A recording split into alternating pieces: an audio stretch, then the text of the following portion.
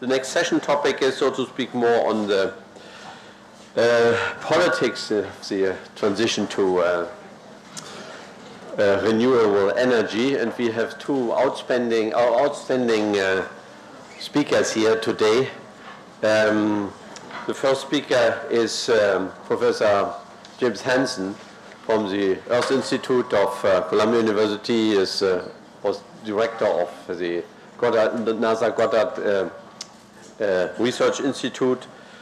He has a degree in physics, mathematics, astronomy, and recently wrote an important, well-known book. This book is Storms of My Grandchildren. He has testified in front of Congress on climate issues. He's one of the most well-known climate scientists, in particular the impacts of this on the Earth. And he is well known not in the US but also in Europe, and we hope that we have some controversies between American views, which he will also put forward at the end of his talk, and the views of the Europeans, and the Europeans will be presented by Dr. Arthur Runge-Metzger. He has his PhD in agricultural economics from the University of Göttingen. He has done extensive field work in Africa and has been for a while head of the unit of climate, ozone and energy, but now is head of the director of climate strategy and international negotiation. So European Commission started slow with many issues in one unit, like climate, ozone, energy, everything, and now they are split up and there's units for every topic, and Unity is the head of his climate change strategies. And he's a well-known European negotiator in climate negotiations, and he probably has a different view how to move toward how to combat climate change with mitigation policies or energy policies. So I hope we have a quite controversial discussion at the end, or at least two views. And I would invite the speakers to come to the front. First, Professor Hansen is giving his talk. You see the title here, so please start.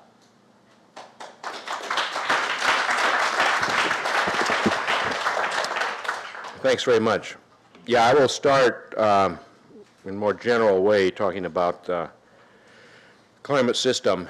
Very nice talks we had this morning. But I'll say a few additional things. You know, the first thing I always start with is the fact that there continues to be this tremendous gap between what is understood about global warming by the relevant scientific community and what's known by the people who need to know, and that's the public. And unfortunately, that gap has increased in the last few years, despite the attention that this issue has received. It's hard for people to understand, the public to understand, that we have an emergency, but in fact we do.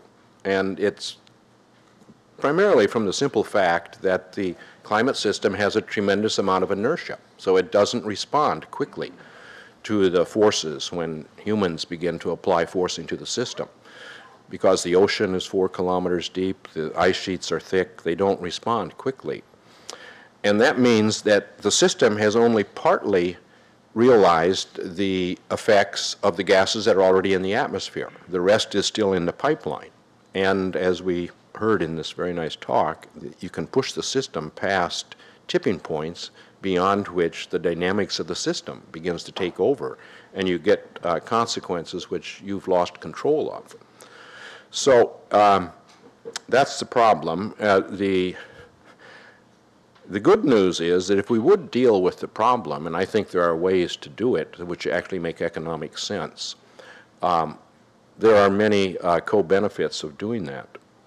But just to mention a couple of these tipping points, well, we've already had discussion of the ice sheet a potential for instability of an ice sheet and the consequent sea level rise. And it's not a hypothetical thing either. We know from the Earth's history that when an ice sheet does begin to disintegrate, you can get a 5-meter sea level rise in a century. And just the mechanism is particularly the warming of the ocean. I think it's one of the most important mechanisms because as the ocean warms, it melts the ice shelves. The tongues of ice that come out from the ice sheet go into the ocean. And once those ice shelves are gone, because they buttress the ice sheet when they are there, if they're gone, then the ice can be discharged to the ocean much more rapidly. But to mention another nonlinear problem where you can have tipping points, it's the extermination of species, which arises because of the interdependencies of the species upon each other. So if you drive some of them to extinction, you can reach to a point where ecosystems can begin to collapse and you lose a large fraction of the species. And again, this is not hypothetical because we know from the Earth's history that during some large climate changes, particularly global warmings, we've driven a large fraction of the species were driven to extinction. And those events were actually very slow. Some of them look very rapid, like the Paleocene-Eocene thermal maximum. It's a spike on the paleoclimate curves, but in comparison, but that was several millennia.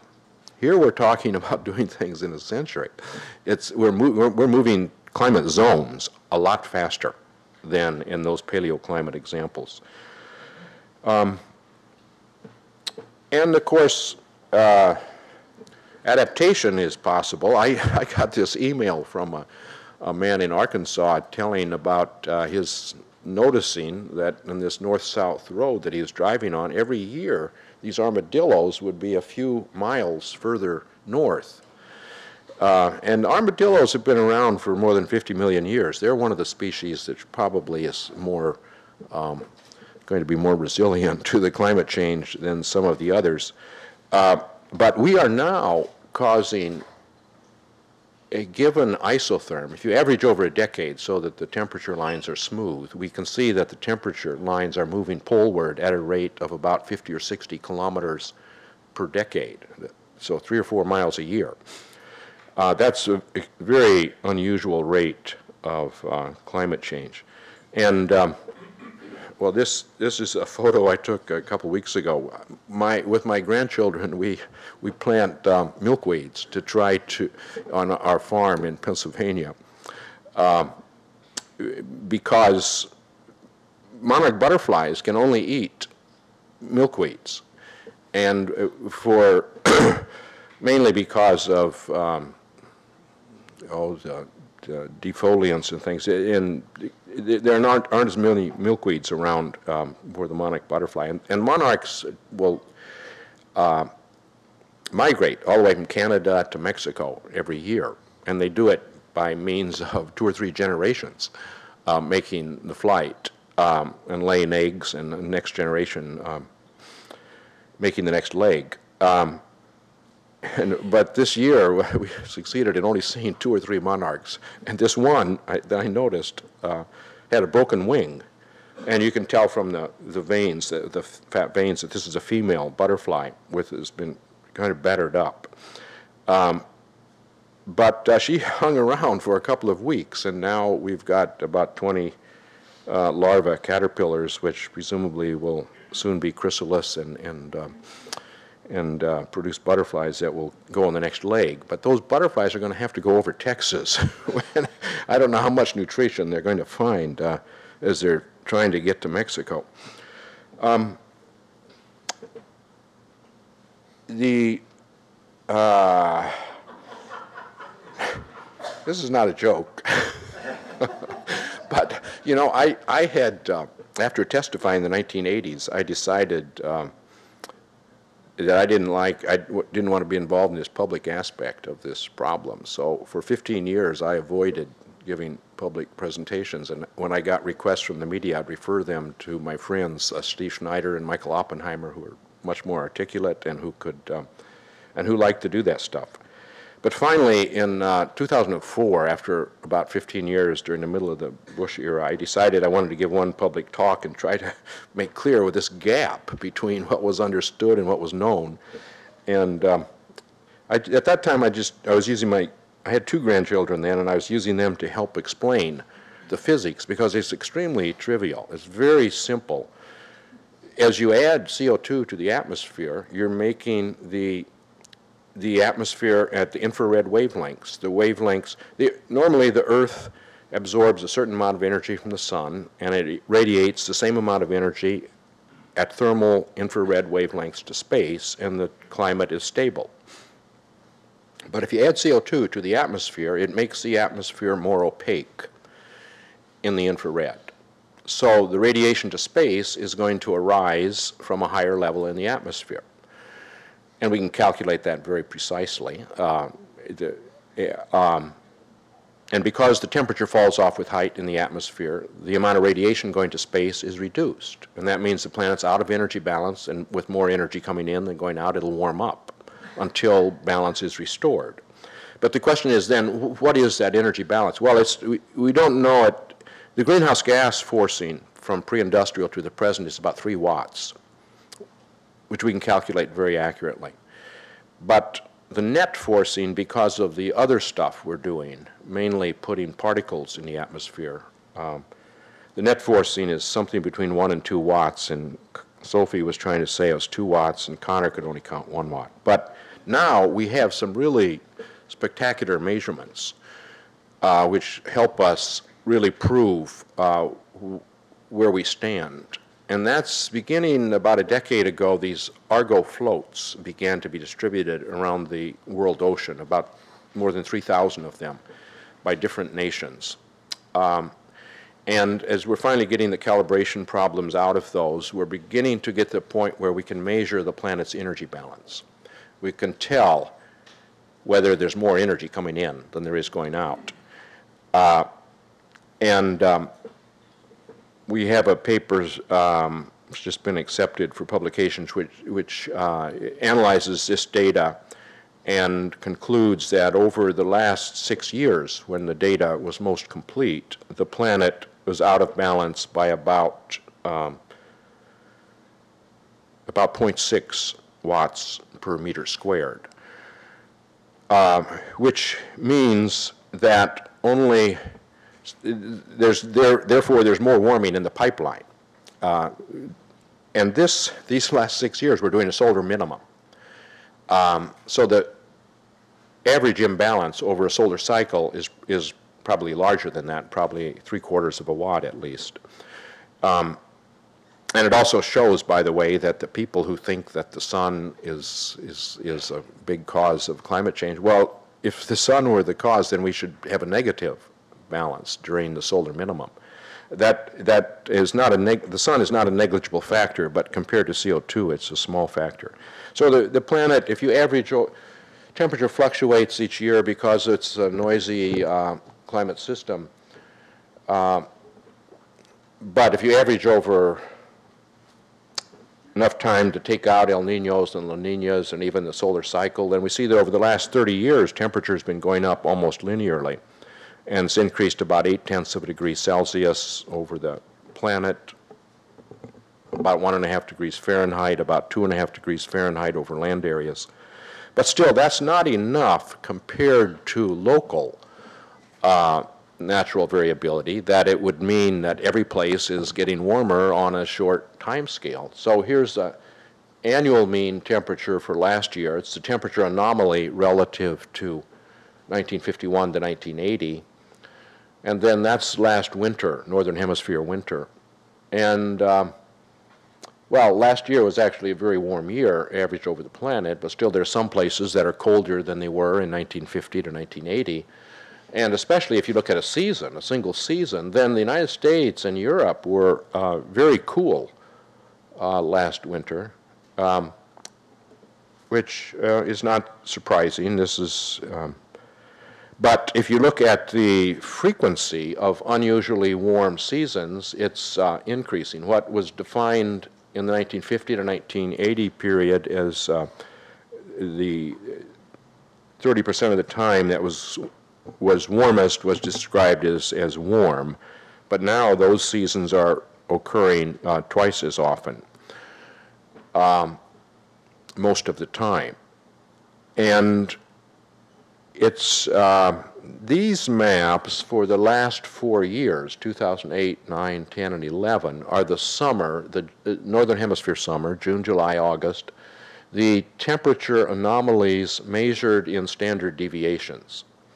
So if it were still the same climate that existed in 1951 to 1980, then about 2 or 3% of the time you would have an anomaly that was in the red or the brown, more than 2 standard deviations on the high side. And you can see that in reality, if you add up the 2 numbers at the top of the graph, the ones greater than 2 standard deviations and between 2 and 3, and then greater than 3, you see it was 21%, 29%, 39%, 32%. But where these unusually warm spots occur is, of course, complicated matter. We know that the area is increasing and will continue to increase, but exactly where it's going to be each year, of course, we don't know. Last year, 2010, there was this brown area over Moscow, a 1,000-year event, 100-degree temperatures, and this year, northern Mexico and Texas, the southern part of the United States, is under such an area, and the number of places that are going to get these anomalies is increasing. Now, you know, the criticism is made that, oh, well, we don't understand this because it's based on climate models, which are very unreliable, have lots of uncertainties. In fact, our understanding is based, most of all, in my opinion, on the history of the Earth. We know from how the Earth responded to changes in boundary conditions, such as atmospheric composition and surface properties, from the paleoclimate record. And now we can see in this dynamical change that's going on now, we have pretty good global observations of many quantities, so we can see how the Earth is responding to these rapid changes in atmosphere and climate forcings. And the models help us to interpret what we observe in the record, but I don't think they're the main source of our understanding. And the other criticism that's made, it was in fact made by the NASA administrator on National Public Radio, said that, well, why should we worry about this human-made climate change, because there have been much larger ones in the past. And who are we to say what's the best climate for humans anyhow? And while he's right about the fact that there have been much larger climate changes in the past, and those are actually very helpful to us in understanding what the implications are of the human-made changes. So this is an estimate of deep ocean temperature changes over the last 65 million years, the Cenozoic era. During that time, in the first half of this period, up to about 34 million years ago, there were no large ice sheets on the planet. So sea level had to be, 60 or 70 meters, 200 feet higher, roughly, than it is now. And we know the main reasons for why this large-scale climate changes occurred over this period. They had to be associated with the change in atmospheric composition, because you can either change the amount of energy coming into the planet, or you can change something in the atmosphere, you can change something on the surface. Those can all affect the planet's energy balance, and the dynamics of how things can affect things a bit too, but not with these huge magnitudes. And we know that the sun is is a well-behaved main sequence star. It's burning hydrogen to make helium. It's slowly getting brighter. But 65 million years ago, it was about 0.4% dimmer than it is now. And since the Earth absorbs 240 watts of energy from the sun, that means it was about one watt less energy. And we also know that the location of the continents was not that much different than it is now, so that the forcing due to the changes in the impact of that on the planet's energy balance is again of the order of a watt. But we also know that 50 million years ago, there was of the order of 1,000 ppm of CO2 in the atmosphere. Now there's 390, pre-industrial is 280. But 1,000 ppm of CO2 means that relative to the amount of CO2 in the atmosphere in the ice ages, that's a forcing of more than 10 watts. So it's much larger than these other forcings. So the CO2 was the primary driver of those long-term climate changes. And we know why roughly that occurred, because the amount of CO2 in the atmosphere is a balance between the source of CO2, which is volcanoes, and the sink of CO2, which is primarily the weathering process, which the rivers carry sediments to the ocean and deposit carbonates on the ocean floor, taking CO2 out of the atmosphere. There's also some burial of organic matter, but it's mainly the weathering. And we know that the continental drift and the source can be highly time dependent on these sort of time scales. It depends upon where continents are moving through carbonate-rich, over subducting ocean floor beneath a moving continent where the ocean floor is carbonate-rich. And 65 million years ago, India was still south of the equator. That was the one big thing that was different. But it was moving north at a rate of about 20 centimeters a year, which is very rapid for continental drift. And it was plowing through a carbonate-rich ocean, because the major rivers of the world had been dumping into this, what was called the Tethys Ocean, now the Indian Ocean. So there's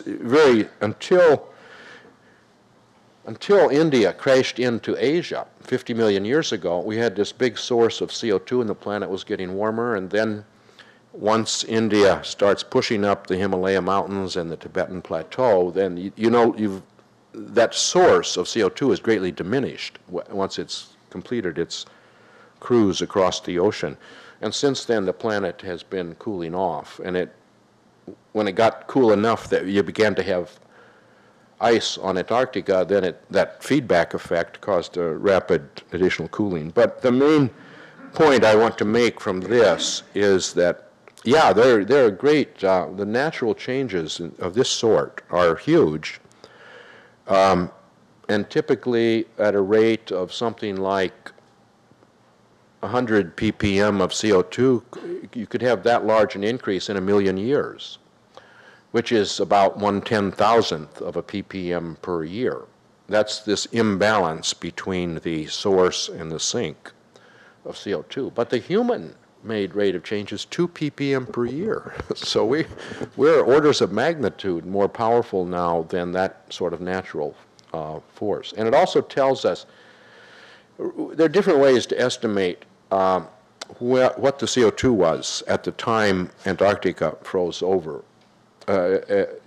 And I think it's of the order of this 450 or 500 ppm. But in any case, if we burned all the fossil fuels, we would be more than that. So we'd be heading the planet back to the ice-free state, which is going to, all hell would break loose during that transition. Now, to move to the observations during this last, the current era, this is one that was mentioned earlier. The late 1970s, we began to have satellite measurements that could measure the area of sea ice in the Arctic. And that fluctuates from year to year because of the weather that summer in the Arctic. But you can see that there's a very strong decline. And as also was mentioned, the Northwest Passage, the fabled Northwest Passage, is no longer a fable. you can sail a boat from the Atlantic to the Pacific Ocean. And again, that happened this year. In fact, this year, the sea ice 2011 is approximately the same as in 2007, maybe slightly more, but it's an indication of the very rapid changes going on. And there are clearly going to be effects on Greenland of the Arctic becoming more ice-free. Again, the area of melt on Greenland, the red area, fluctuates from year to year depending on the weather, but there's a strong trend toward getting larger area with summer melt, and that meltwater will go to the low point on the ice sheet, melt, burrow a hole in the ice sheet all the way to the base of the ice sheet, and the water then will lubricate the base of the ice sheet and speed up the discharge of these giant icebergs to the ocean.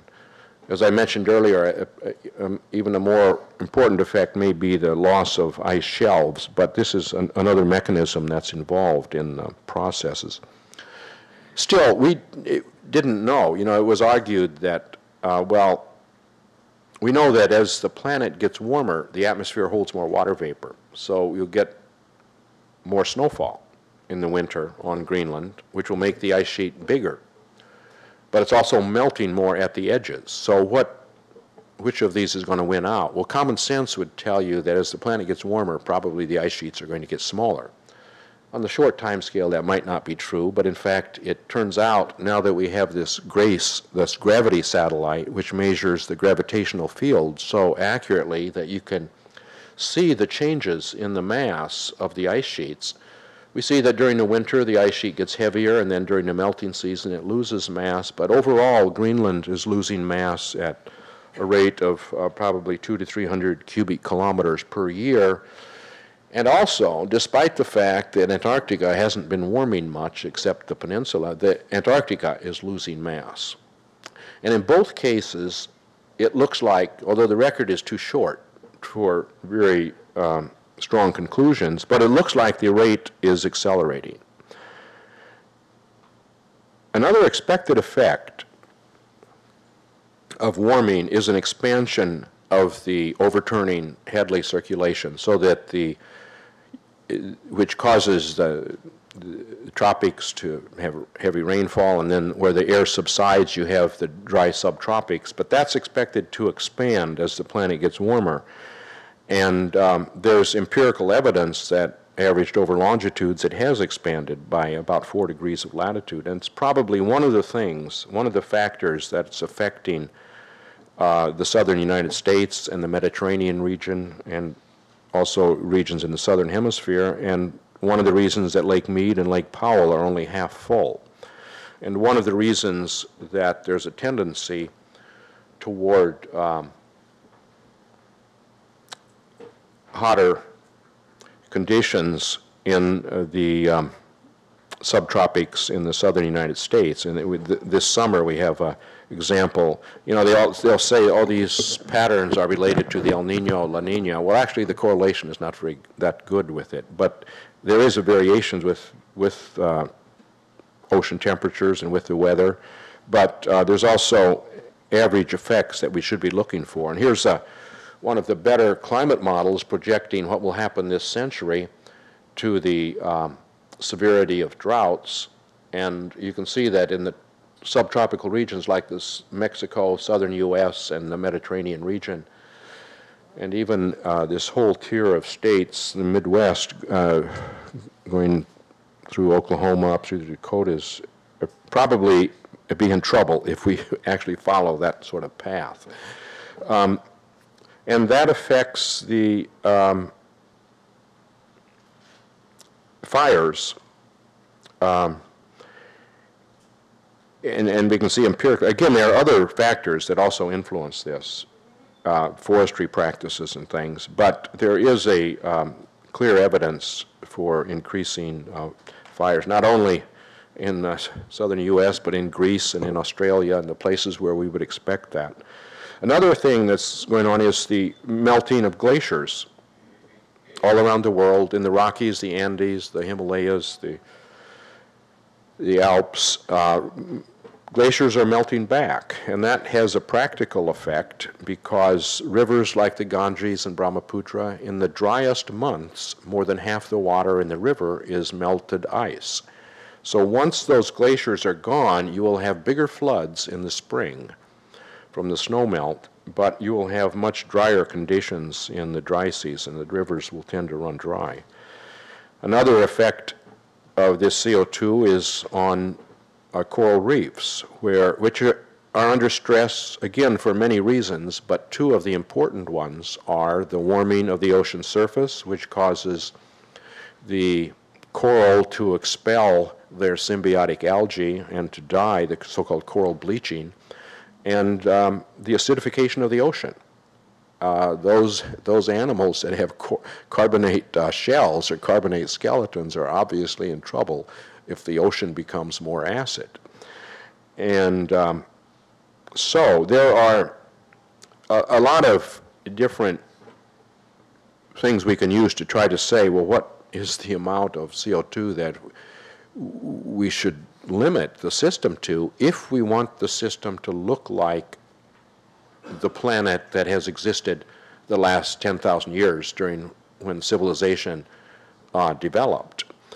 And I would argue and have argued with co-authors that it probably, you should not want CO2 to be more than 350 ppm on the long run, and maybe somewhat less than that actually. And I think our best way to quantify that, I guess I don't have the, well, I showed earlier a chart for the energy imbalance.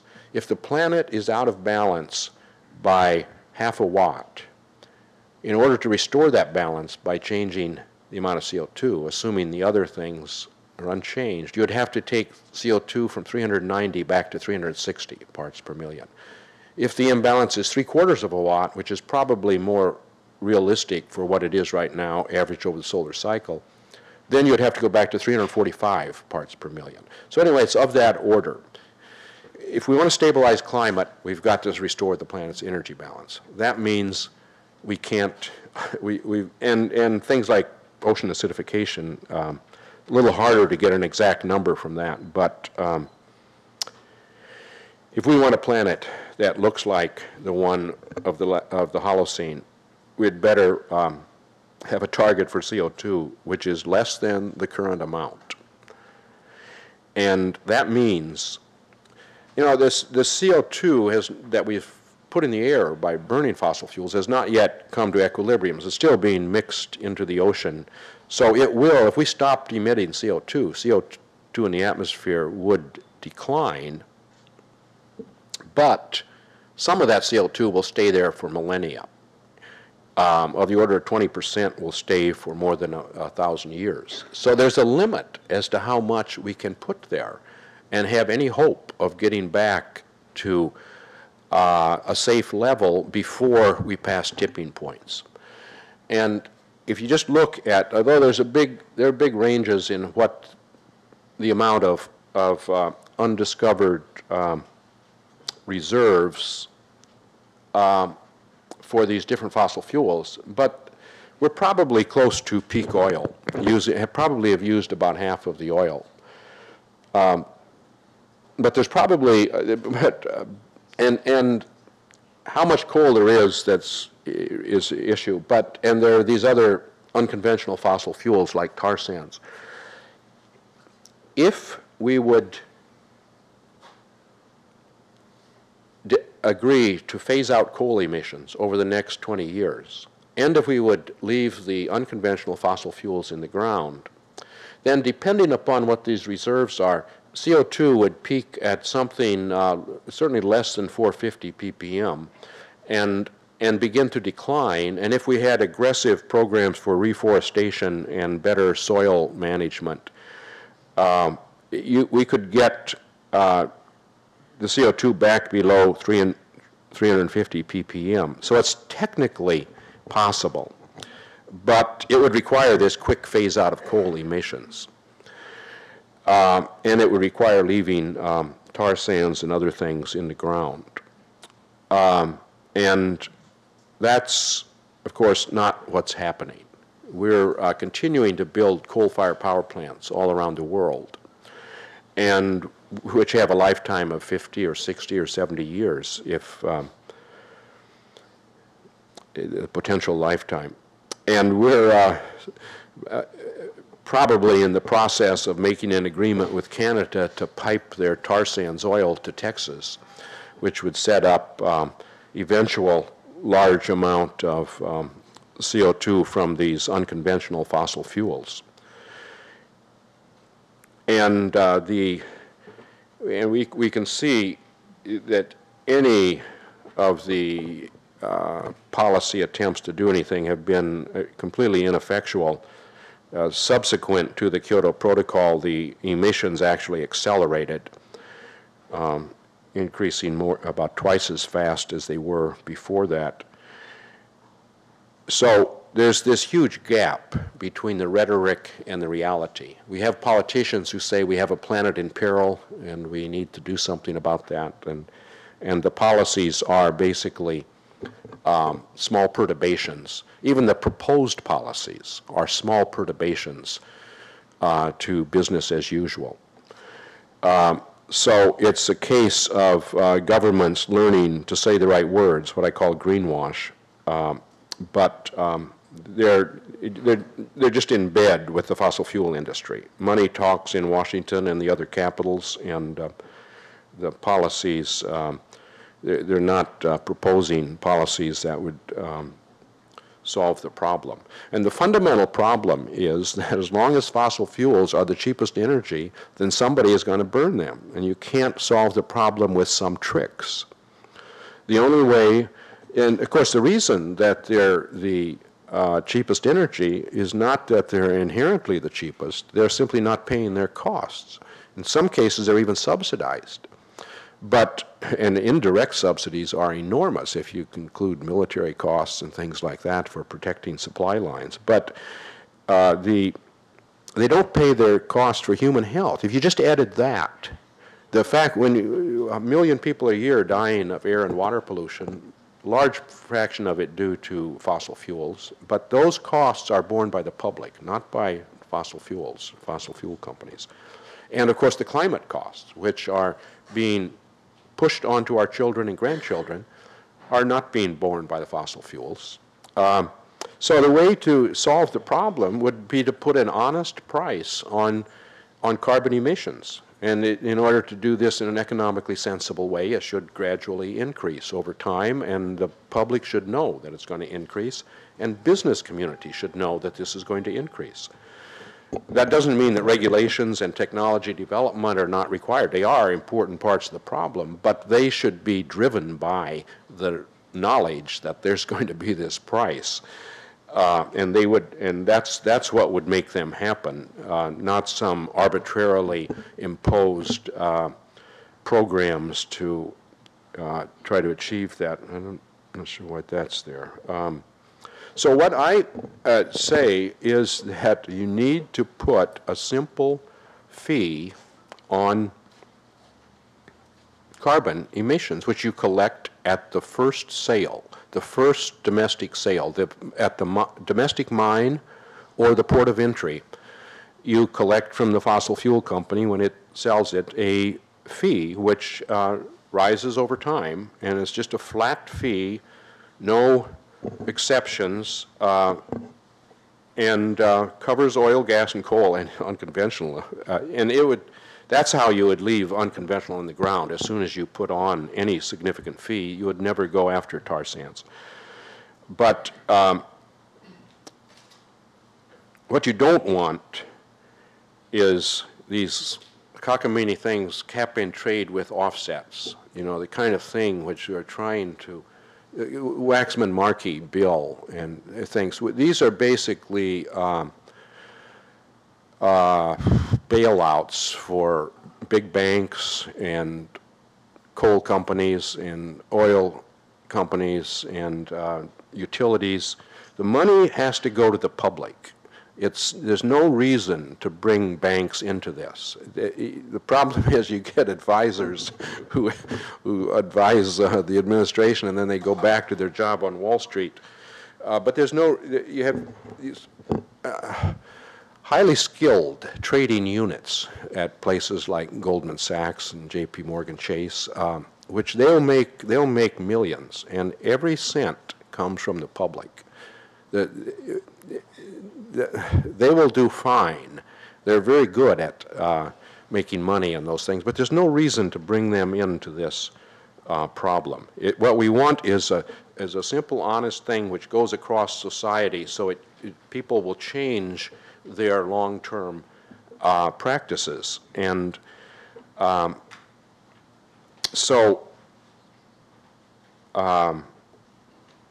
and it needs to be something that you can make global. It's inconceivable that you can make a cap-and-trade system global. There's zero chance that China will accept a cap on their economy, or India. And why should they? Their emissions, the CO2 in the atmosphere has increased from 280 to 390. The United States is responsible for 27% of that, China for 9.5%, even though they've got 3 or 4 times more people. So it's a factor of 10 to 1 on responsibility. And they're not going to cap their economy. But they have very good reasons for wanting to put a price on carbon, because they don't want to have fossil fuel addiction the way the United States does, and you have to protect supply lines. Well, on the short term, that's the only thing they can do. But on the long term, they're smart enough to know that they've got to, that's not a path. That's not a sustainable path. The fossil fuels are going to run out anyway.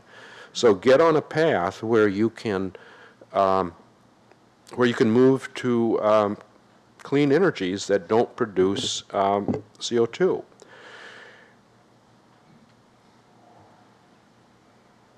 And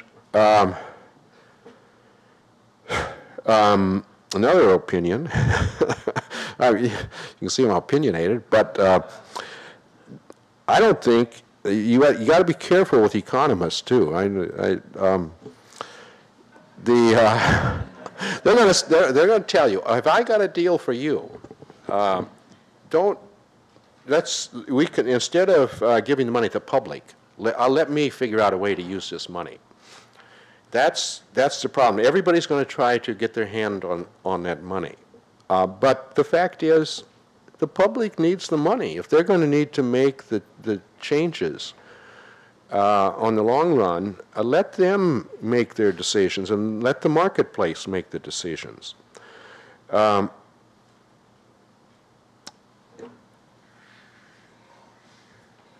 Yeah, so here's, you don't have to read this, but this is written by the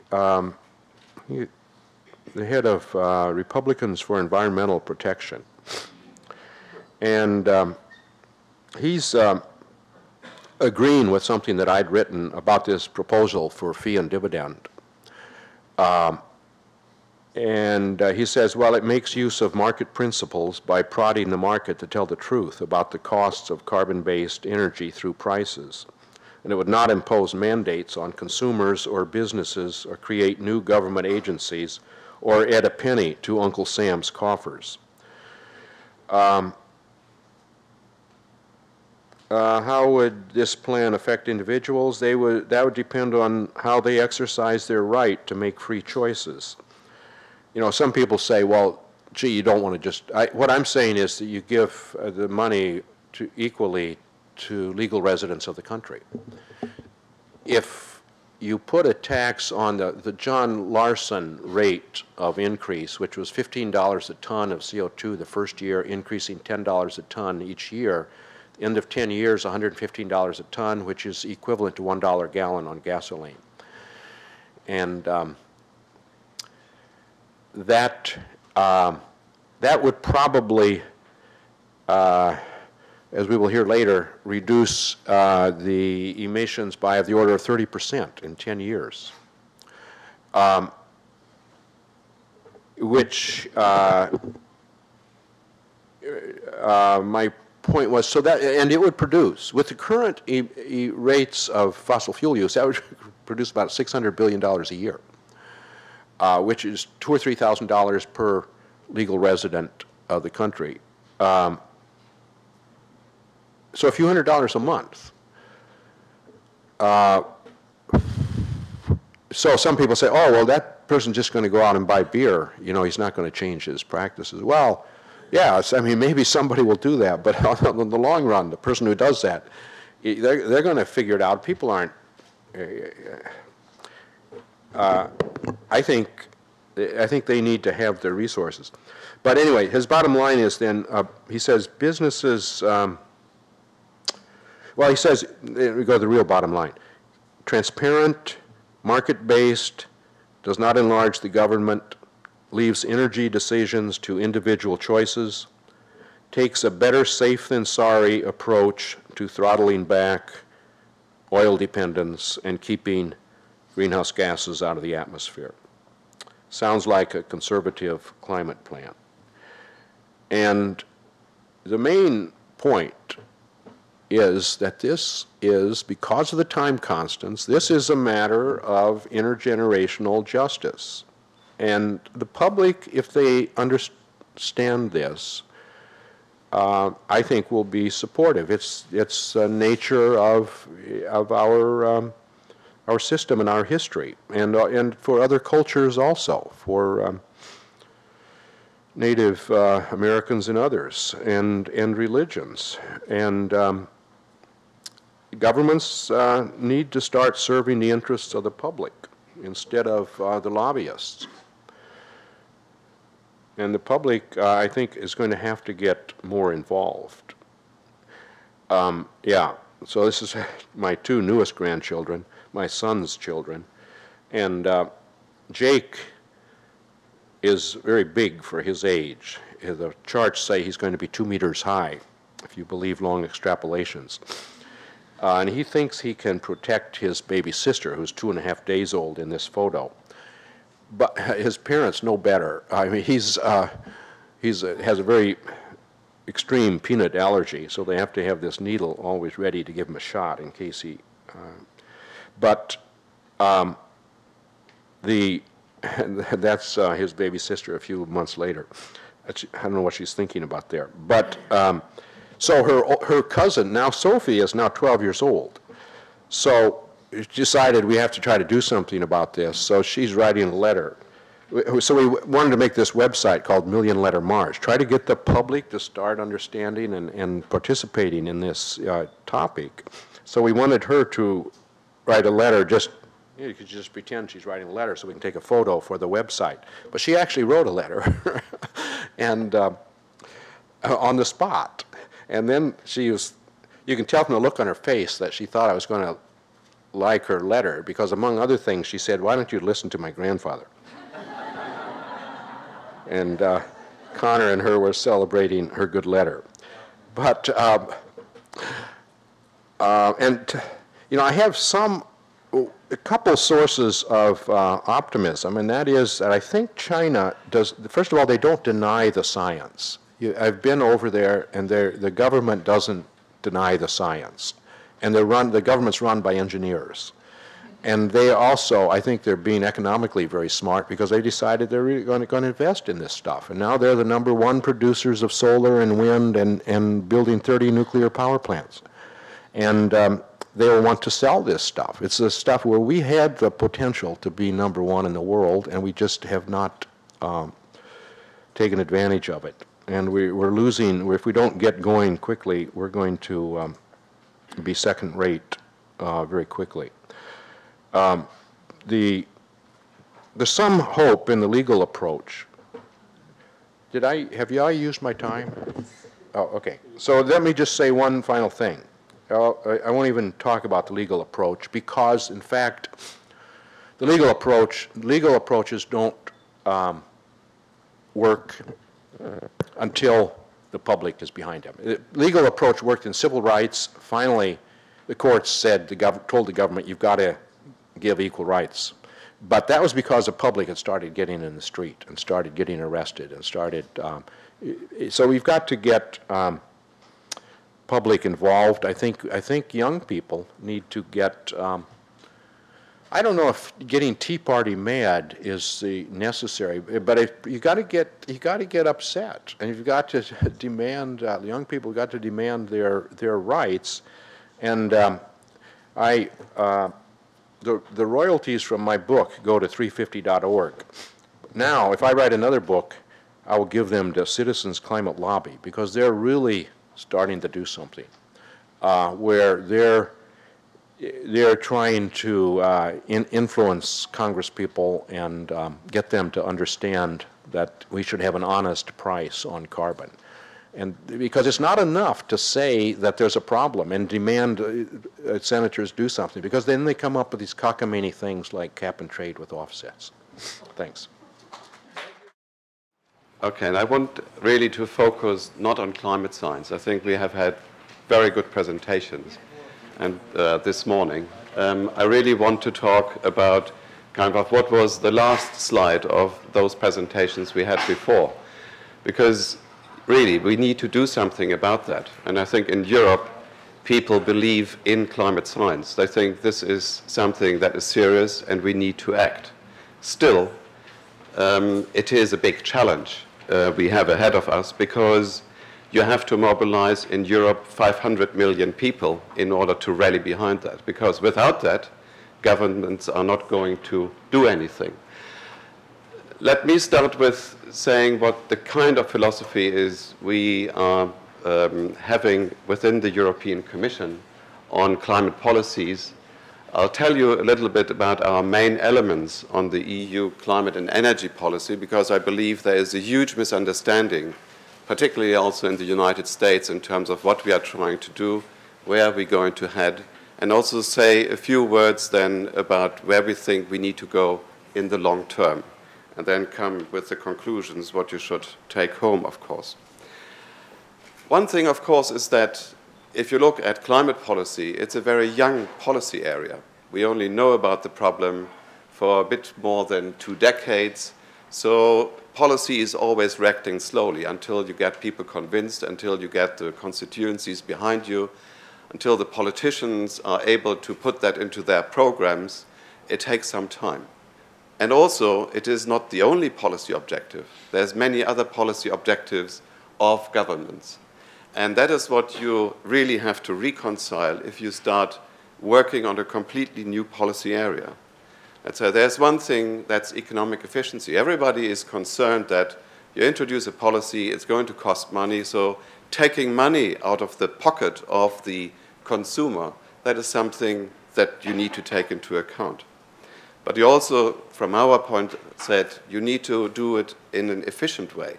So it's really the pricing policy you have that you need to affect. Whether it's a tax or something else, I come to that later, what works in Europe. But you also need to look at, and Jim was referring to that there's other benefits of those policies, and you need to communicate to your constituencies on what is good there. And I think you also need to talk about technologies. And I think the approach in Europe taken is trying to be technology neutral. Somebody was talking this morning about silver bullets. Of course, individual companies, they want to sell their silver bullet, but in the end, it will have to be a mix in order to achieve economic efficiency. Energy security is a big issue in Europe. We are dependent on a lot of gas and fossil fuels that come from very few areas in this world. And so diversification is part of the debate we are having in Europe, reducing import dependence. And that plays particular when we talk about renewables. But then comes the whole issue of competitiveness. It's not only that we pick money out of the pockets of individual consumers, but we are going to hamper certain industries. And a lot of energy-intensive industries, they are very worried. And like Jim was saying, they are not only on Capitol Hill, they are also in huge numbers in Brussels, in Berlin, London, Paris, where they are lobbying for their interests. And that is part of the democratic process and the democratic fabric of our countries. And we have to look into this in terms of level playing field. And particularly when you take a leading role, as Europe, we, with our little 12% of global emissions, we want to turn around the big ship. that is a big task, because it means you also do a disfavor to your industry vis-à-vis industries in China. And Jim, you were referring to the big growth of solar industry in China. That was on the back of European subsidies, mainly, over the last years. So this is something we need to see, these interrelationships. And then jobs. I think if I would be an American, I would have to put jobs on top of the list here. That is what is dominating the agenda. It is very important in Europe as well. At the moment, unemployment rates are rising. So we always have to look in our policies on impacts on jobs. Then the other complicating factor is, okay, Europe is a bunch of 27 member states, and there's a whole constitutional issue in terms of subsidiarity. At which level should we do certain things? At which level should we introduce certain policies? And that is a constant discussion between the federal level. I shouldn't say federal, but I think I can use that word in the US to show what I mean, whether we want to do it at the European Union level or whether we want to do it at the level of member states. And then what we also have in Europe is very uneven level of wealth among the consumers. We have the richest country, which is Luxembourg, and the poorest country, that is Bulgaria. And that is about 20 times difference in terms of the wealth level. And that is something you also need to take into account when you try to design a climate policy in Europe. So there's a plethora of objectives that you have to cater for when you think of climate change in Europe. Also, we believe in Europe that there is not a single policy that is going to make the day. And sometimes when I listen to the debate in the United States, and even Jim, when you were talking about cap and trade, the European approach is not just a cap and trade.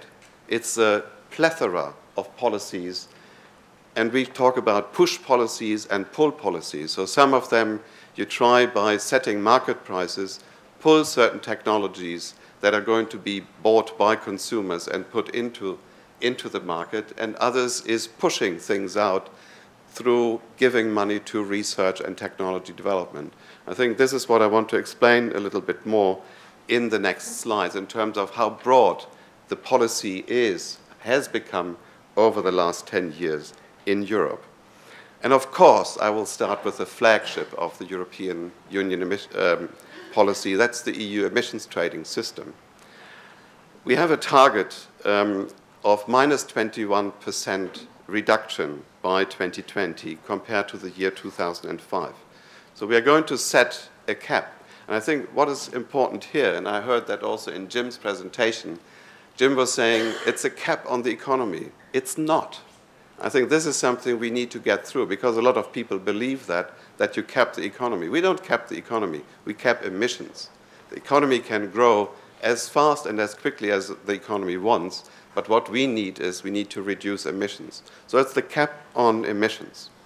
We cover all large industrial and power sector installations, and we treat them similar in all member states. From 2012, and you see that now very nicely in the headlines in the newspapers, we also try to include aviation. And it's not only the domestic flights, but it's also flights that come, for instance, from Washington to Brussels, or from Washington to London, or from Beijing to Berlin, whatever. All these we intend to cover, but we have a big discussion with those. And next week I'll be in ICAO in Montreal in order to explain to other countries how this is going to work. So this carbon price is giving us a big pull over time. And I think this pull is even in place no matter whether these allowances that are being distributed are given for free or whether they are auctioned. In the beginning, when we had to get the system in place, of course, there was a lot of anxiety on the side of industry. So it was just impossible to say, we are going to auction from tomorrow. It's always nice to think that, okay, we need an honest and simple approach, but you have to deal with people and you have to deal with industries and to convince them. Otherwise, it's not going to fly in the parliament. So free allowances was the start. But we are now moving, as of 2013, where we are going to probably auction something between 50 and 60% of the allowances, and that will drive more efficiency into the entire system. The long-term signal is given because our target in Europe is not something that ends in 2020. This piece of legislation is going to stay, and what it says is every year we are going to strengthen and tighten the cap by 1.74%. So you can extrapolate. You can extrapolate to the year 2050, then we are at minus 70% for that whole industry. And that means that all the investment decisions will have to take this carbon price that is going to evolve into account. Let me come a few remarks on the carbon price, because very often when I talk to people, people say, and I heard it also in Jim's presentation, talking about an honest carbon price.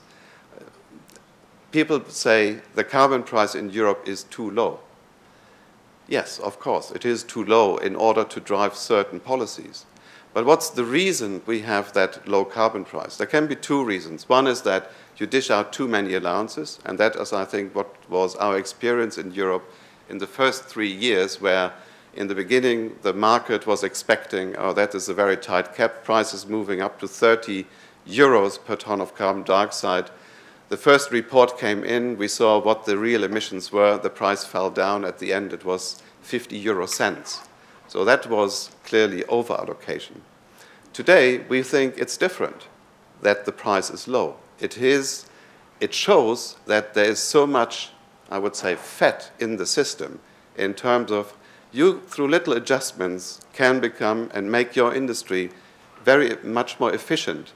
You just send out your engineers, and they'll immediately find a few solutions in every industrial installation to reduce CO2. And therefore, the carbon price at the moment is very low. But that also, let's say, I think is important in the political process, because there were many people who said, oh, these carbon prices are going to go through the roof. The industry will have to adjust within a very short period of time, but that is not true. It's a gradual change that is going to take place, but you have already a long-term signal. But the emissions trading, as you can see, covers only part of the European emissions. The other part, transport, the other part, individual heating in houses, is covered by individual targets of each of the member states, where they have to reduce. And that is set member state by member state. And it is a wide range of targets. In some countries, you can see here on the right-hand side, you have Bulgaria, the poorest country. It is allowed still to increase its emissions because they are at an early stage of development. It still means that it is a reduction against their business of usual. Their business of usual was almost twice as high as the plus 20% you have here. So it is a reduction also in Bulgaria against business as usual. The tightest caps you have in the richest countries in Europe, and that is Luxembourg, Denmark, Ireland, and Sweden. And by doing this on this basis, to take into account, okay, what's your capability in working on climate change, we believe that this is also gathering a lot of support for climate policies in those countries.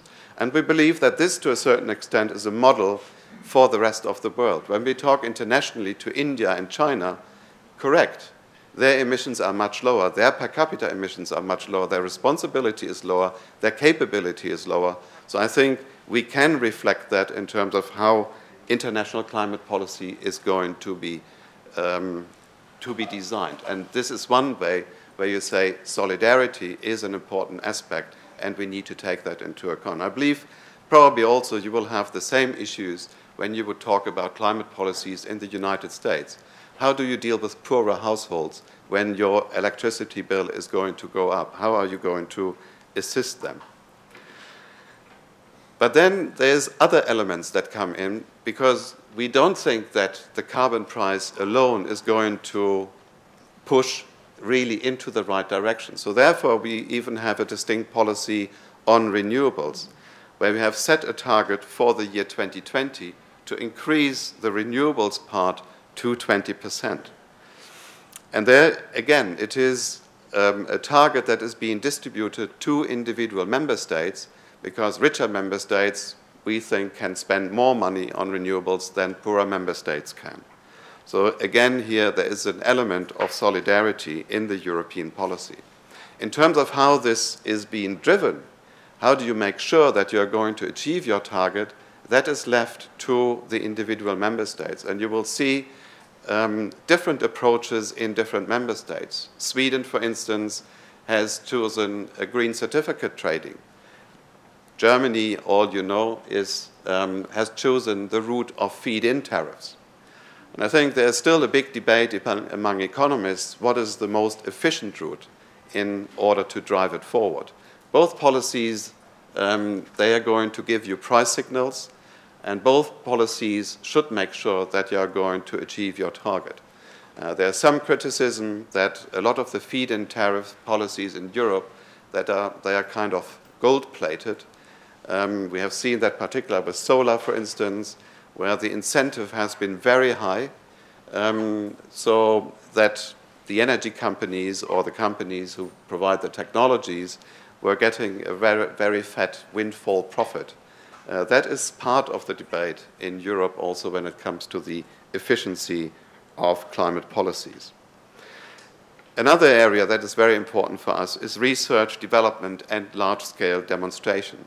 If we want to get there where we want to move to, we have to accelerate dishing out technologies. And one of our big programs we are embarking on at the present point in time is large-scale demonstration on carbon capture and storage, where we do not know whether this is a technology that is going to work. We have set a policy framework in Europe, a legal framework under which conditions you can do it, because there's a lot of questions in terms of liability that you need to address.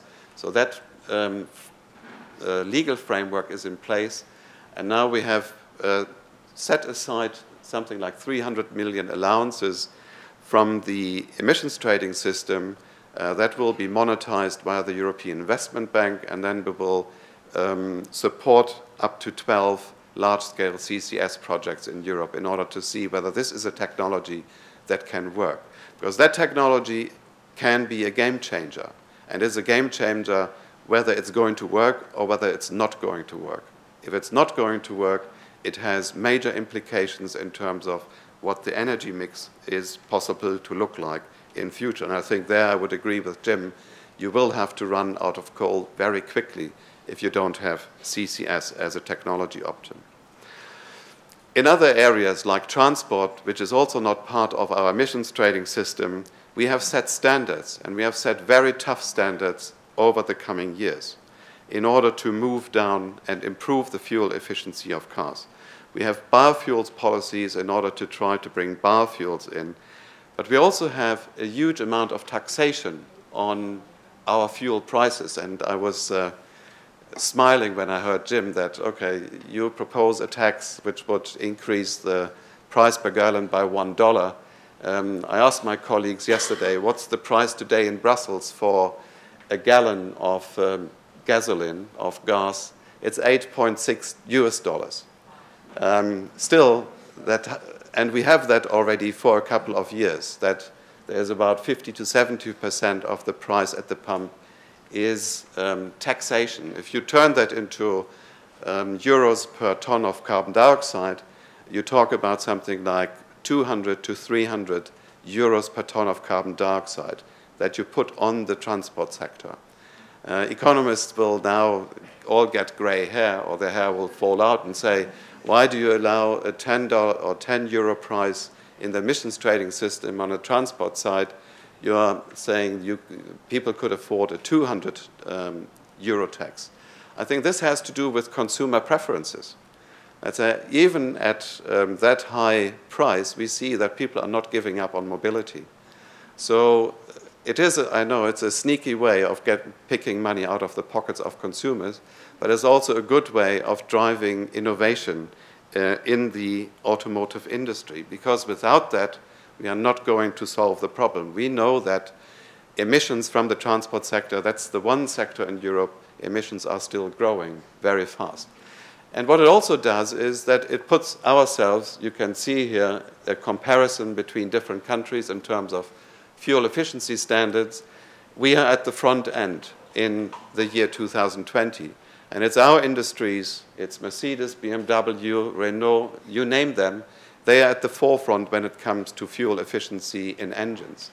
You can look at the statistics of the OECD in terms of patents. I think it's Europe has more than 50% of all patents related to energy and fuel efficiency of car engines. It shows that this policy can also lead to innovation, and it will give a cutting edge to your policy. And what we can also see is that over time the others are going to follow. So in this case, I think European leadership works because the others also come, because they still, we have 500 million consumers, and I think relatively rich consumers in Europe. We want to drive cars, and others want to sell cars to us, and they will have to, of course, adhere to the same kind of standards. Another piece of legislation is in terms of reducing the CO2 content of fossil fuels. So it's also something we are working on, where we are running into political problems on the tar sands at the moment with Canada, but it's something we are pursuing into the future. We have regulations, again, something that's not under the carbon market, on fluorinated gases, very potent greenhouse gases, where we have put regulation in place already in the year 2006. That also covers mobile air conditioning, and that is very successful in limiting the growth in those F-gases emissions. And there we hope that we can even move further in the coming year. And now I'll just give you on a little sheet those policies I'm not going to talk about, but that are also in place at the same time, and that also help to reduce greenhouse gas emissions. We have an energy efficiency target, we have energy services directives, eco-labeling, you name it. So we are trying to tackle the problem from very different angles. When I talk to my colleagues in Brussels, I always say, you see, the battle against climate change, that's not something like the Romans did, where they knock on your front door and they say, please come out and I want to have a fight with you. No, it's like a guerrilla fight. You have to come through the windows, the roof, the cellar, from all ends if you want to be successful on climate policies. So it's not a single bill that is going to solve the problem. So even thinking that Waxman-Markey would have kind of brought you to where you wanted to be, that was not possible.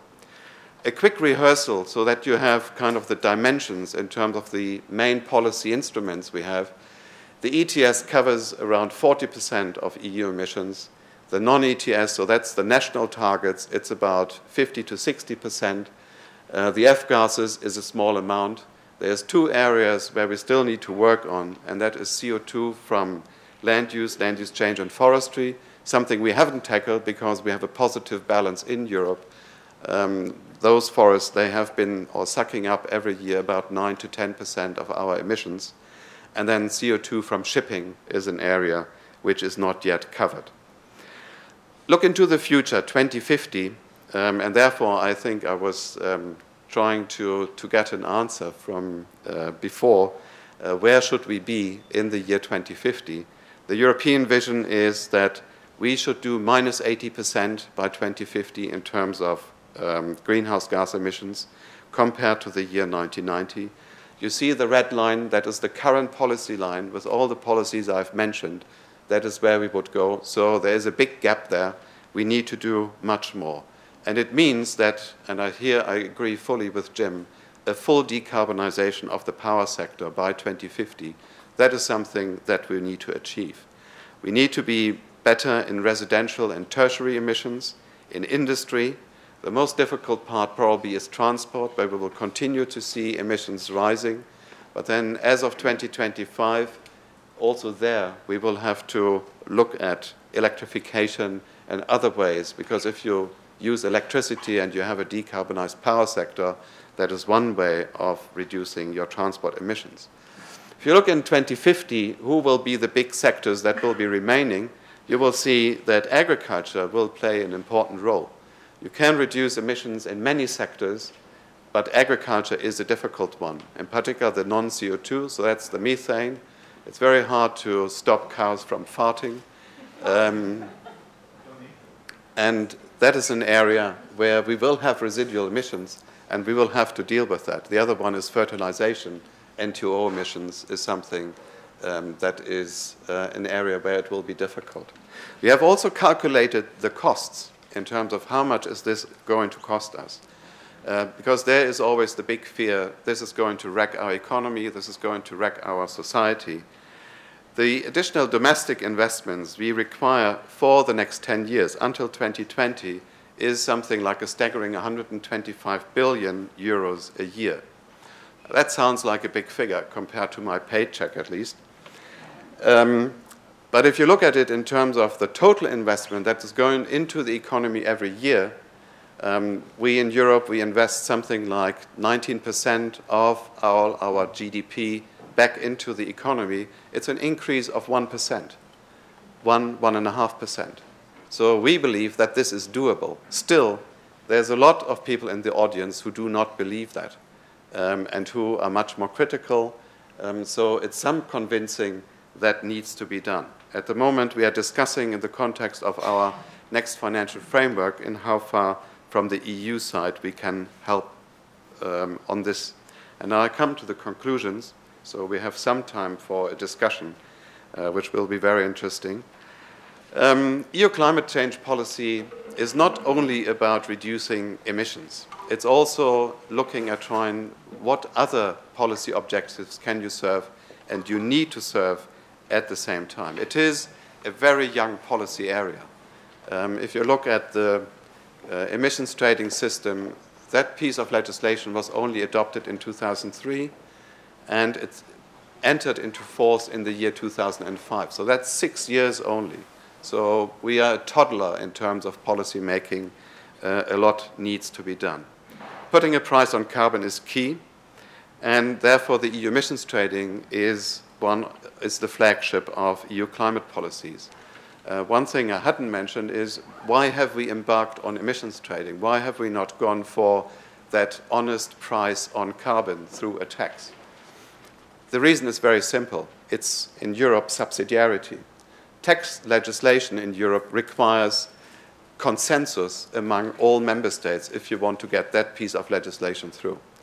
In 1990, we already started putting a proposal onto the table of the Council, the member states, on a carbon tax. And for 10 years we were battling, and there was no way that we would ever get consensus. Emissions trading is decided by qualified majority voting. That is much easier than trying to have consensus, because it means, but it's tougher than what you would have to do in Senate. Because for us in the European Parliament to get a majority, you need to get something around 73% of the votes. That is what is a qualified majority in the Council and in the Parliament. So that is the reason that we were embarking on emissions trading. We have a very broad policy mix, and I think this is really a message you should take home. It's not just these crazy Europeans, they do cap and trade and it's not working. No, we have a broad suite of policy that we have been putting and been putting into place. We, I think, have been able, and we can show that on individual pieces of the policy, being able to accelerate the dissemination of new technologies, accelerate the development of new technologies.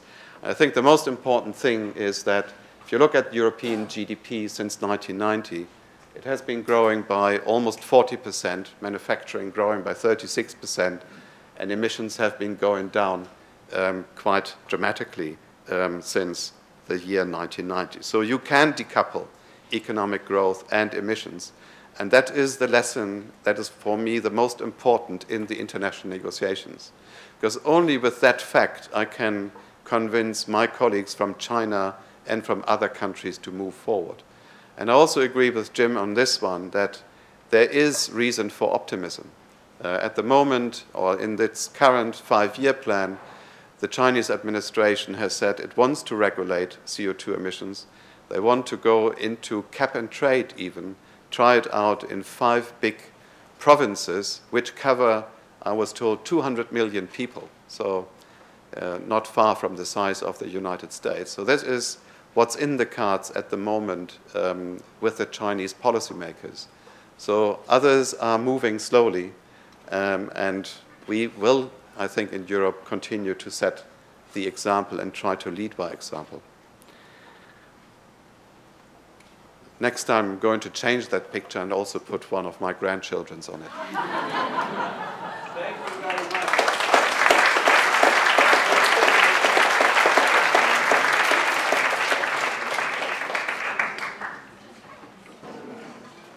Well, now we have some time for discussion. We had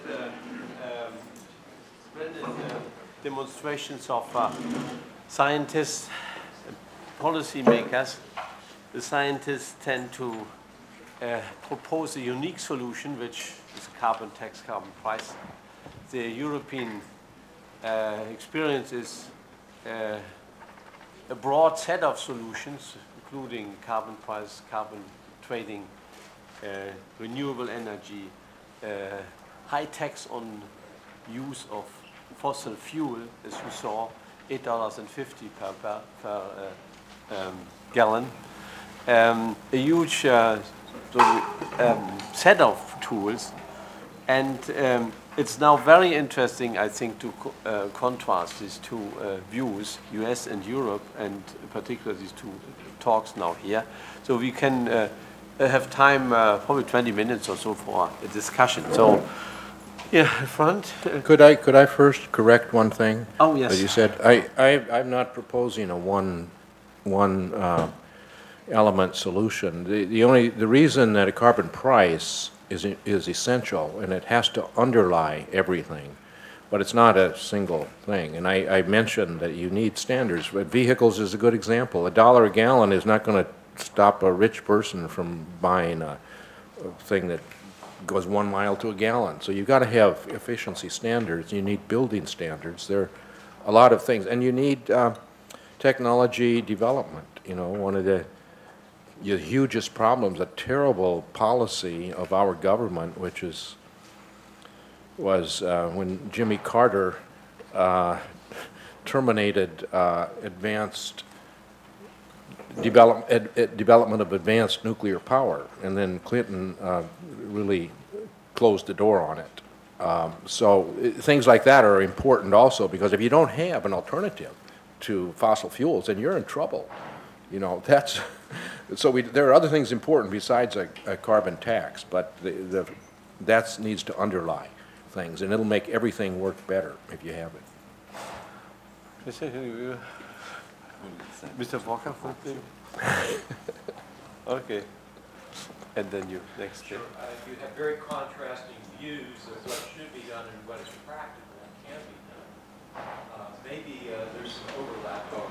What is the experience of carbon taxes in Europe? I understand that is it Sweden is a carbon tax? Shall we have maybe 1, 2, 3 questions first, and then you both answer? Yeah. So maybe we have 3 questions. Yeah. Because we have so many questions now coming up. That, yeah, please go ahead. Yes, I'm with EcoFest, and actually, if you're a toddler, we're a baby. We've been working for 20 years on actually getting information to the public about environmental changes. A couple of things I wanted to ask. We have certain problems right now with the solar. A lot of our solar companies are not succeeding. We've been trying to support them. One of the things we're trying to do is support them, and I wondered if you had a comment on what we might do to help support the solar industry. And the other thing is, we have a political issue, a tremendous political issue. We just had a problem with the clean air issue with our president, and I think I'd like to hear you perhaps address that. One more, should we add? One more. You can do it in the second round. Go ahead, but then we can do a second round. I wonder if you could explain how it is that it is possible to tax gasoline in Europe, although it is not possible to develop a carbon tax. Could you give us a little idea of the history of that and how that came about? Okay, so you was the reply first, yeah? So, do you want to go first? I'd like to comment on two of them. Sweden is a really good example. Sweden is actually the most successful, I think, of any nation in terms of reducing its, I think it's got a 40% reduction already in emissions, and it's, and and they're furthermore,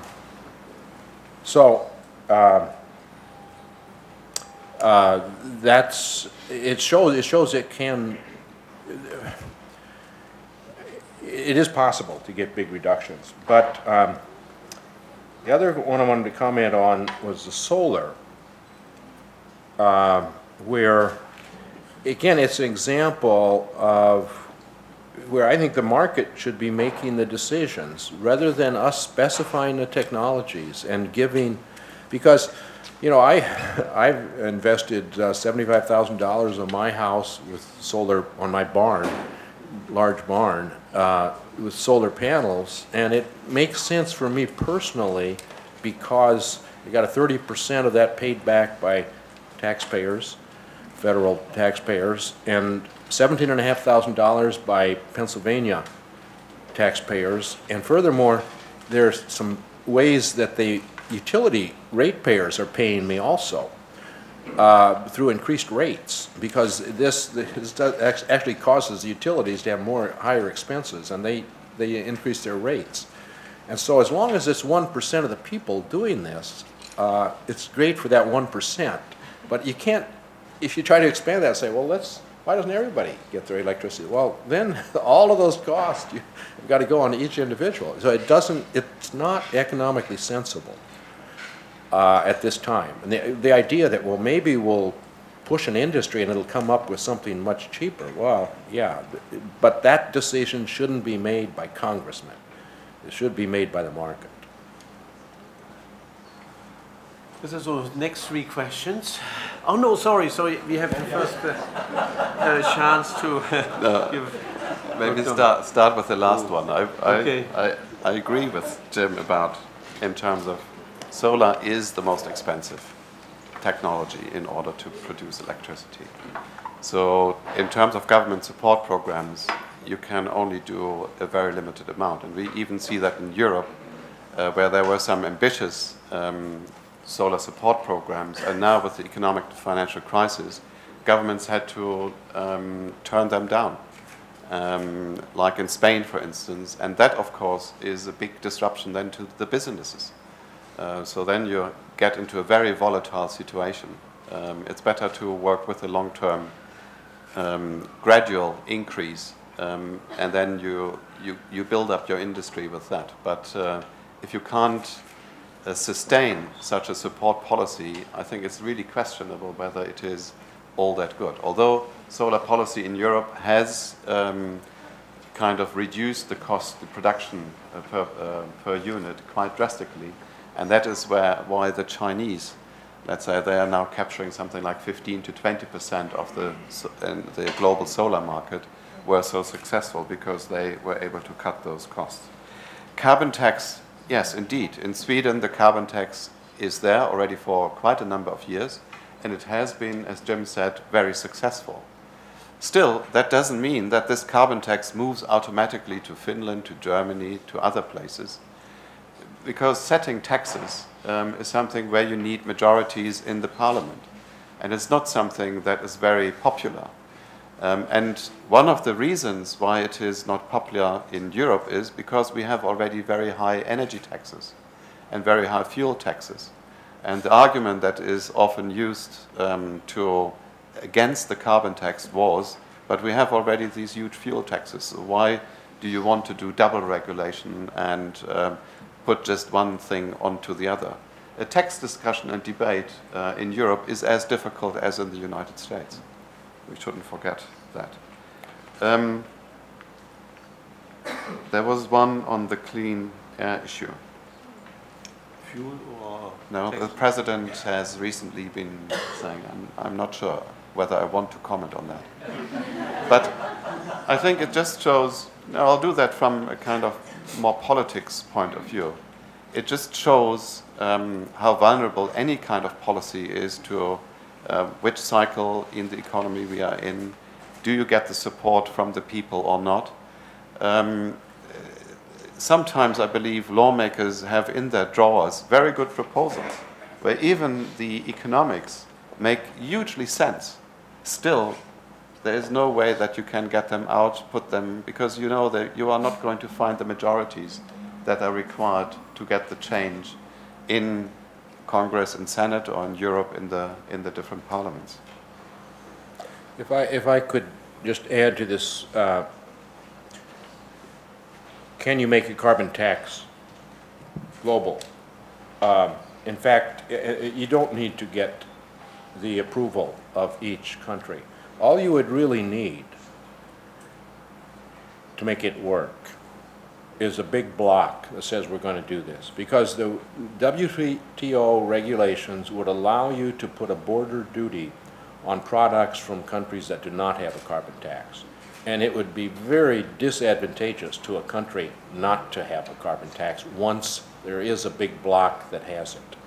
So what we need is, my best hope was that, well, China will see the light and make a deal with the European Union. And then I would force the United States to join. But we've got to get the Europeans to understand this. You want to quickly reply, because you came with the argument of the subsidiarity principle in Europe. So the tax decisions are made on different levels. So, no, but on this proposal, whether China and the EU could come together in order to enact a big carbon tax. You see, in Europe, we have fuel taxes, which kind of is a proxy also to a carbon tax. Of course, in your constituency, you can put up taxes. And we have very high fuel taxes in Europe. And it means that we get the economists, they will say that you get a big rent which you put into the government coffers. Why is Saudi Arabia or Russia not doing something and trying to capture that rent by putting export taxes on what they export? Because that is the way of distributing rents around the world. It has never happened so far. And I think in the same way, it will be very hard to believe that China would agree to something like that. Then the next thing is that even with the carbon tax or the fuel tax we have in Europe, which is so high in terms of CO2 content, we see emissions in the transport sector still growing. So let's say there is a question of what is the right level of the carbon tax. And that is interesting because we had that debate as well. Because you have the poor people in Europe saying in Bulgaria whose monthly income is below 1,000 euros, and you have others who have a much higher income per capita. And then the others say, oh, if you want to have an EU-wide tax, then it has to have different tax levels. And the same debate you would get with China. So how effective it's going to be in the end, I'm not quite sure. And whether they would agree to that. But it's certainly something, we explore many things with China, which we can ask them whether they would be interested in doing this. Now, there's maybe a fundamental misunderstanding here. The tax has to be on the consumption. Saudi Arabia is not going to put a tax on what they sell. But the money needs, that's why I say it needs to be at the first domestic sale, at the domestic mine or at the port of entry. And the money that's collected is given not to Saudi Arabia, it's given to the citizens of that country to allow them to begin to adjust their practices. Just one question. I still do not understand, because in the end, with that tax, you only affect your own consumers. So it's the consumers in the EU absolutely, and the consumers in China. So why would then the United States, they would, let's say, I believe the debate would be, oh, look, these stupid Europeans and Chinese, they tax their own consumers. We in the States, we are not going to do that. Well, no, the European Union, let's say it's the European Union and China that do it, they would put a border tax on products from the United States, and the United States would soon begin to adjust their policies. If GATT is allowing this, so that might be another issue. But maybe no, that's a very different issue, and it's a very interesting issue. Because if you look at the European debate, even if you look at the emissions trading directive, you will find a paragraph there that talks about, I think it's called border equalization mechanism or something like that. So it's something which has been toyed around in Europe. The big fear, of course, is that, like we have seen with many other trade measures, that you just cause an escalation of trade measures. So the United States would say, okay, if you tax me on this, then I'll tax you on that. That's the kind of fabric in terms of trade wars we have been seeing in the past. Well, so I have never seen anybody then saying, okay, if you introduce something on the border, I will kind of accept that without retaliation. You see, that's why we don't want to get down in the weeds of all these details, because this is a very simple thing.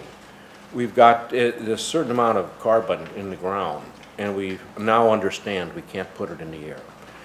And the only way that that's going to get left in the ground is with a global price on its emissions. Because, you know, it's great that the EU is being more responsible than most countries, some other countries, with regard to making a serious effort to reduce their emissions. But it won't solve the problem. No. It's like the Kyoto Protocol.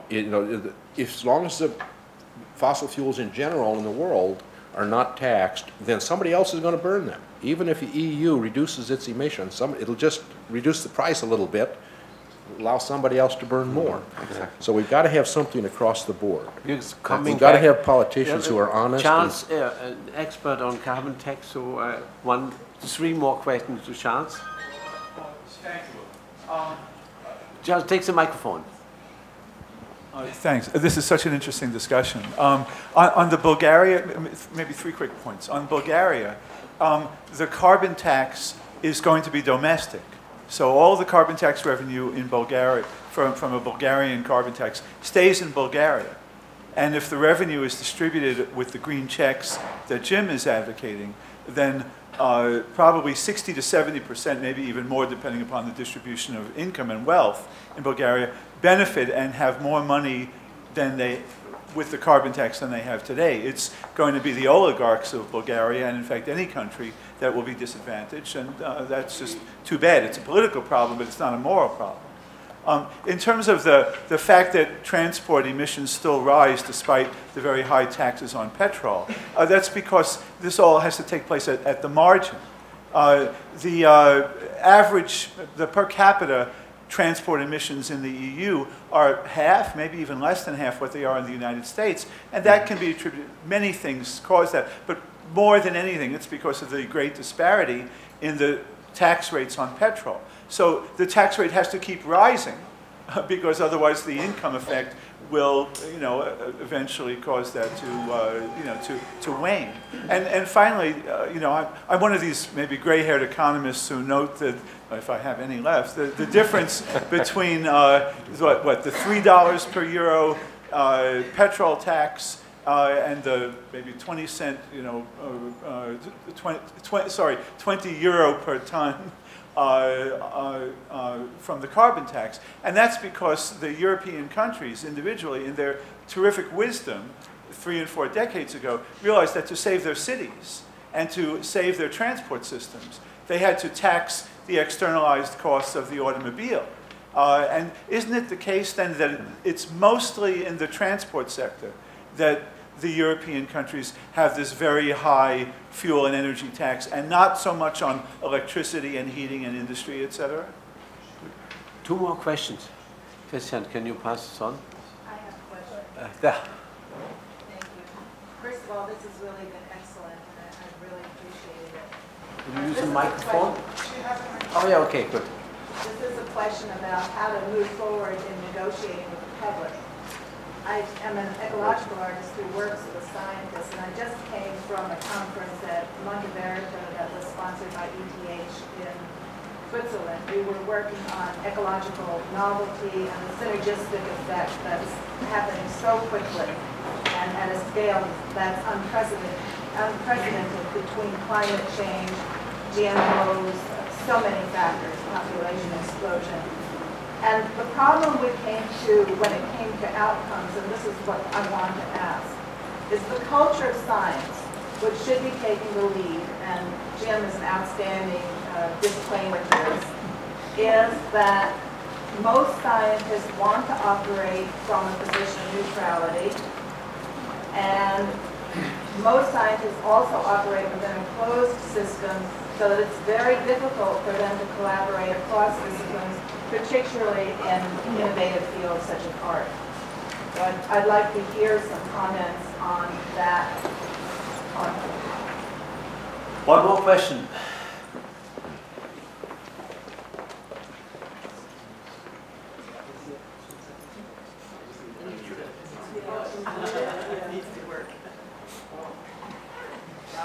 British economist Nicholas Stern called climate change the largest market failure in history.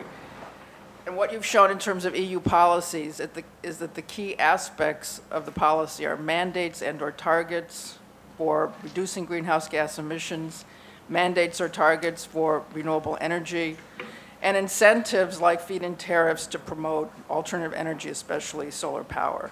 In the United States, I see no possibility within the next few years for legislation along these lines at the federal level.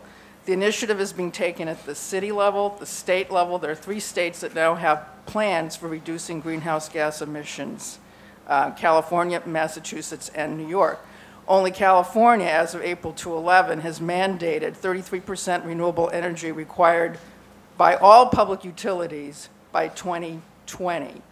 Would this be an equivalent type of goal that we should aim for in terms of making sure that we can reduce greenhouse gas emissions and promote renewable energy within the shortest possible period of time?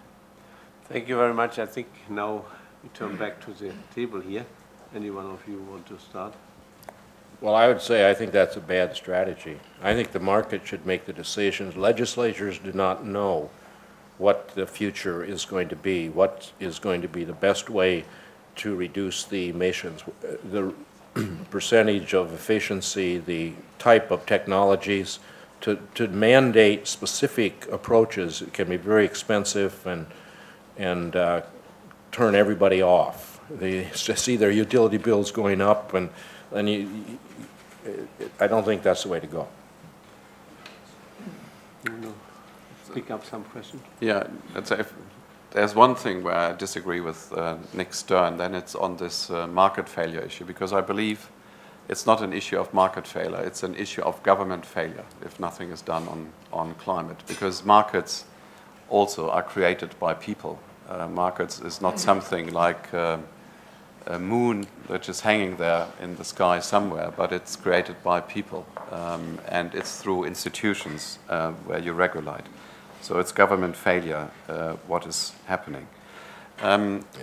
What is also very clear from my experience is that, of course, we can talk endless hours in terms of what's the best way of tackling a certain problem, or what is the ideal situation, the ideal way forward.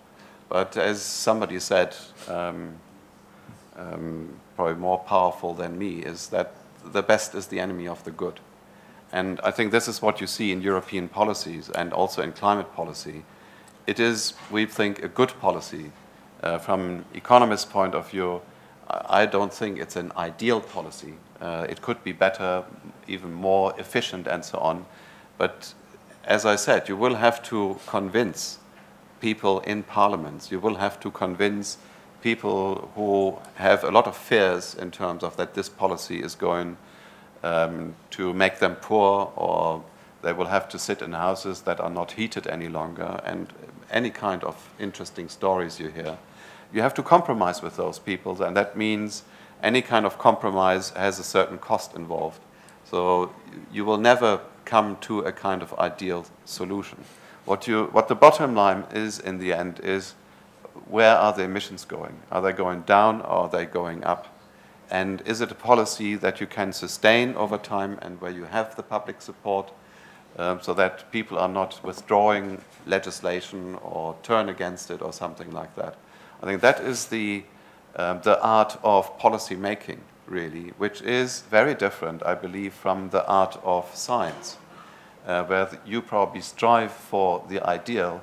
And very often in my conversations with scientists, and let's say I started my career in science as well, you always get the answer kind of, yes, on one hand this, on the other hand that, but you don't get a straight answer. And in policy, we have to move to a straight decision within a relatively short period of time. We can't wait for the last 10% of uncertainty to be resolved.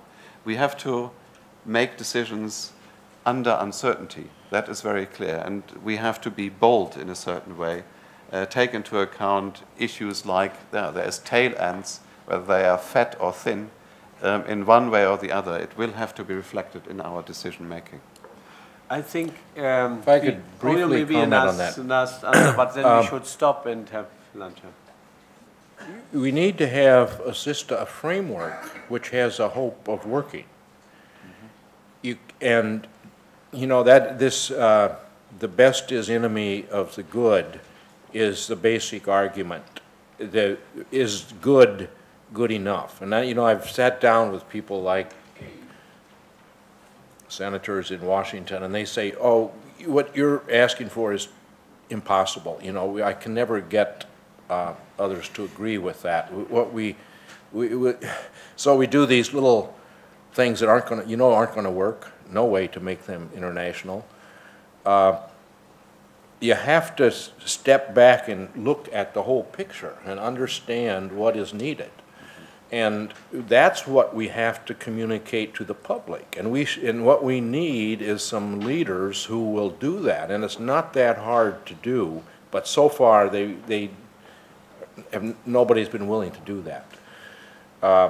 I think that it doesn't have to be perfect, but it's got to be a framework that has a chance of working and solving the problem and leaving much of the carbon in the ground.